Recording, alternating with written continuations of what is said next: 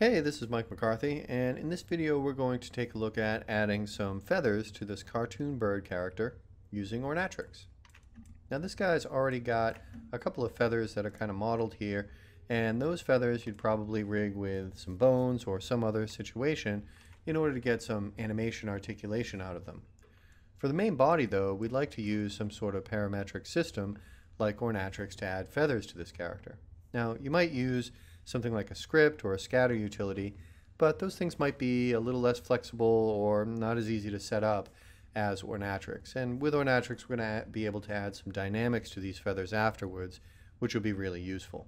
The first thing we'll want to do is identify the mesh area where we want to grow feathers from and kind of detach that so that we can use as a surface. I've already done that. I'm going to go and select our OX feather object and unhide it. I just kind of got rid of the rig and the mesh and some of the other things and left us with just this piece of a mesh that we'll grow feathers from. Now we probably don't want to grow feathers from the inside of the eye sockets or nose, so in order to avoid that, what we'll do is a sub-object selection. So if I select this mesh and go over to sub-object face, you can see that there's a sub-object selection here that is going to be where we want to grow feathers from. So I've kind of omitted the eyes and isolated the areas that we want to grow feathers from. Now you could do this with a object ID or even a map if you want to in Ornatrix, but this is as easy as any of those ways, so I figure we'll go with the sub-object selection. The next thing we want to do is just select our mesh and click on the quick hair option. This is going to kind of make a reference of our mesh, as you can see here, and it's going to add some default Ornatrix modifiers. Now by default we have guides from surface, edit guides, hair from guides, and of course our render settings. Now we probably don't need edit guides right now, so I'll remove that. We're going to kind of focus on guides from surface. I'll turn off show end result, and hair from guides. You can see in guides from surface that by default we have our use sub-object selection checked on, so that sub-object selection is propagating our hair in the places that we want, which is kind of nice. This is something that we actually need to turn on for hair from guides, because you can see it kind of goes everywhere. So let's just check that on so we have parity between those two, and that's looking much better. Now in guides from surface, our hair or feathers are much too long. So the first thing that I like to do is go down, set the guide length of 50 to something like 3.3. And that's going to shorten up our hair quite a bit. Some other things that we might want to do in guides from surface is adjust the root distribution. Right now it's at a random area based root distribution, and that's probably fine for a lot of hair and even a lot of feather setups. But this guy I really want to be a very uniform set of feathers, and in that case I'm going to use uniform distribution. You can see how that kind of snaps these guides a little more into shape in a little more of a uniform form. The root count can probably stay at 300, and if I scroll down here I may end up changing some things like the randomness or number of points later, but maybe we'll save that for dynamics. So I think we're pretty much all done with what we want to do in our guides from surface. Now under hair from guides we already set our sub-object selection is good, and in general I'd probably suggest that we also set uniform distribution. You can see that of course it becomes much more uniform for those feathers once we do that. Some other things that can add to the uniformity of the hair or feathers in this case is the interpolation space as well as interpolation guide count. So under interpolation we have barycentric, and we also have our segment and affine interpolation. And I find that affine will be a little bit more uniform for our interpolation. And you can also ask it, instead of interpolating between 3 guides, to just go between 2 guides. And again, you can see by the graph here, that promotes a little more uniformity. You can see when we snap back and forth, they become a little bit more uniform across the character.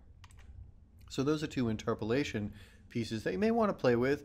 Really depends on the type of bird that you're doing. You know, some of these other interpolation methods may work very well for different types of birds with maybe a little more musk feathers or things like that.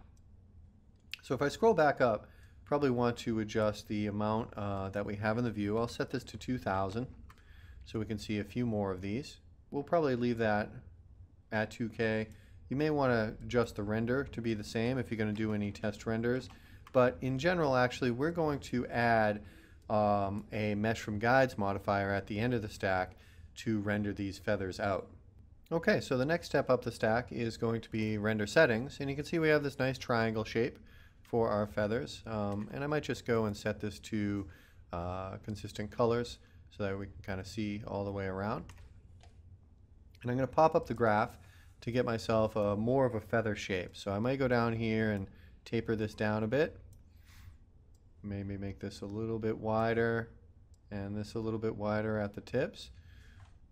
Man, let me go back to realistic again. This will give me a better idea.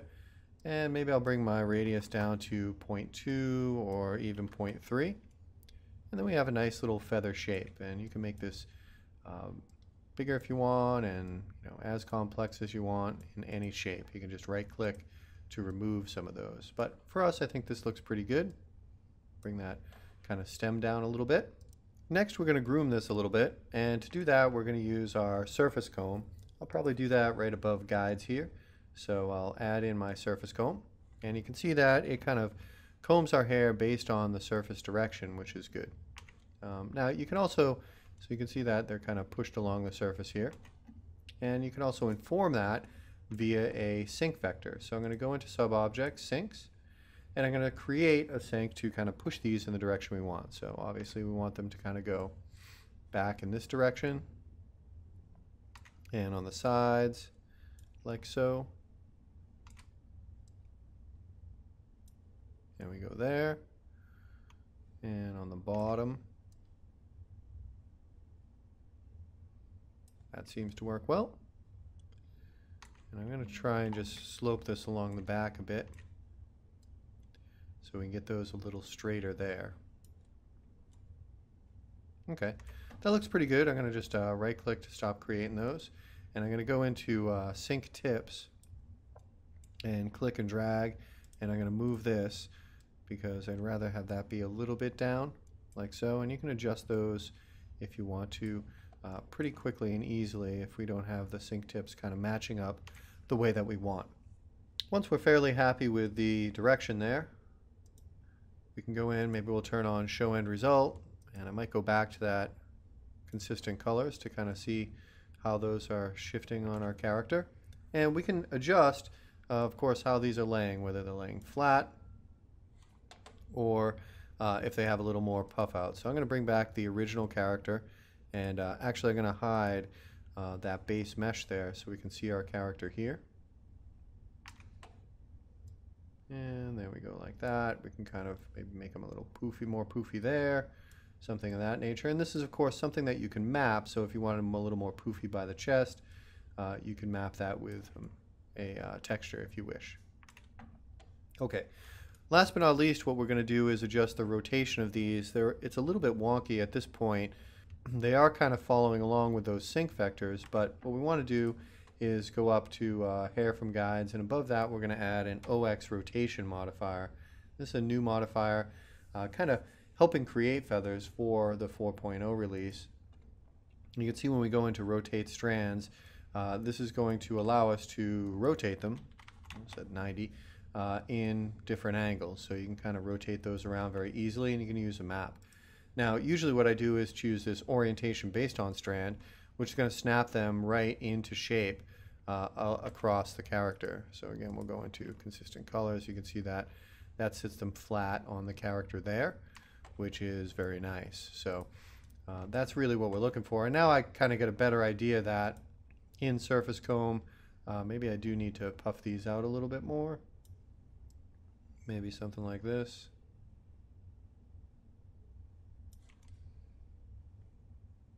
Okay, man, I think we're feeling a little bit better about that.